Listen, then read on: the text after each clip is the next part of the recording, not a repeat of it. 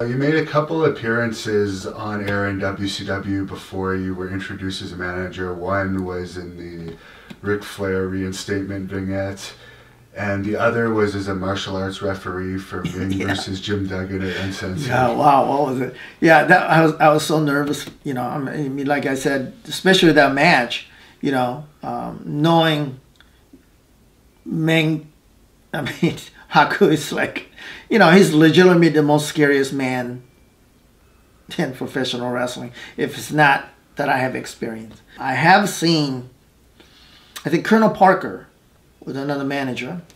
He had managed Meng at one point, and I think we were in Baltimore, and I remember we went out to eat and we came back and there was a police surrounding Meng. And Colonel Parker and his whole gimmick was a white hanky waving at the cops, asking them not to shoot Meng. You know, I see Meng,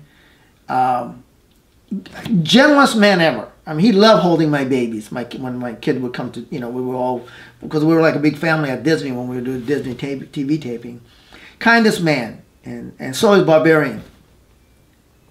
But, you know, they're just scary, right? I mean, you can hit them over the head. Because, you know, they used to break coconut with their head. So you can mace them and they'll look at you. I didn't experience this myself, but I do believe it's that incident in Baltimore that I was told, and I don't know this to be true, but other witness has told me that the female policeman had sprayed him with a mace. And Meng snatched that spray from the cop and sprayed himself and gave it back to her. I mean, I seen him bending over a guy over like a jukebox or something. And I think that was one of the Brian Knobb's cousin or something.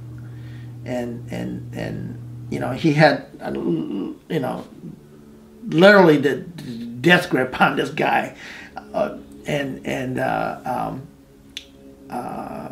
Randy Savage had to calm Meng down and tell him that he's got to go to his room now.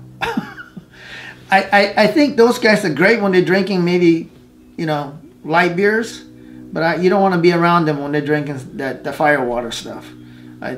You know, I mean, I believe right now, I think last time I heard, and I'm not sure he still is, but he was a sales manager at the Toyota store in Florida. I believe he still is, yeah. Can you imagine now?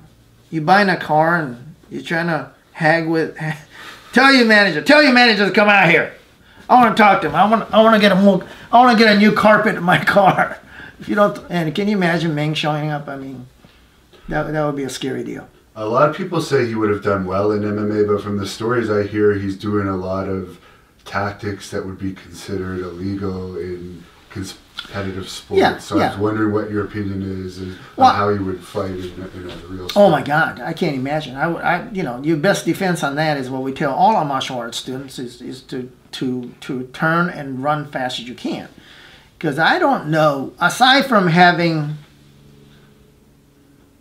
you know, sharp blades or a firearm, I wouldn't know how, you know, because you couldn't hit them with a stick. They'll look at you. You know, those guys break coconut with their head when they were young.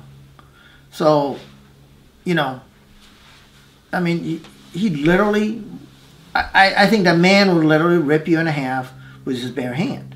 I mean, that was his tactic anyway. You know, every time I seen him, you know, he just grab him, his hands goes in a guy's mouth and thumb in a guy's throat. I mean, he just grab you and, you know, you're paralyzed at that point. You know, I mean, you got probably, you know, 6.5 seconds before your light goes out. I mean, you know, he's just a scary guy. And you're right, MMA, he'd probably be DQ'd. But, you know, it's kind of, you know, I think Meng's attitude is, you know, tell your mama you won. You know, I mean, he's a scary individual.